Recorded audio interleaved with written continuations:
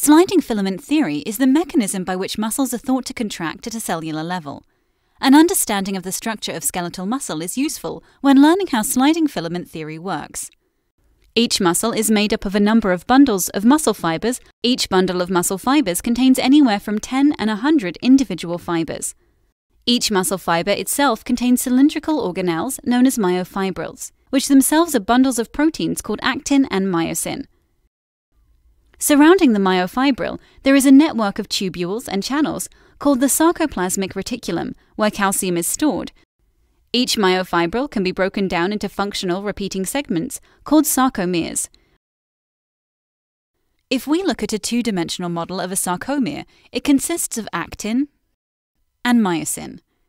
When a nerve impulse arrives at the muscle, it causes a release of a chemical called acetylcholine.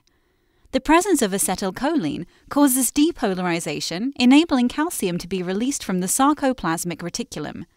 The calcium binds to troponin, changing its shape and so moving tropomyosin from the active site of the actin. The myosin filaments can now attach to the actin, forming a cross bridge. The breakdown of ATP releases energy, which enables the myosin to pull the actin filaments inwards, contracting the muscle. This occurs along the entire length of every myofibril in the muscle cell. When an ATP molecule binds to the myosin head, the myosin detaches from the actin and the cross bridge is broken. When the ATP is then broken down, the myosin head can again attach to an actin binding site further along the actin filament and repeat the process. This repeated pulling of the actin over the myosin is often known as the ratchet mechanism. This process of muscular contraction can last for as long as there are adequate ATP and Ca+ stores.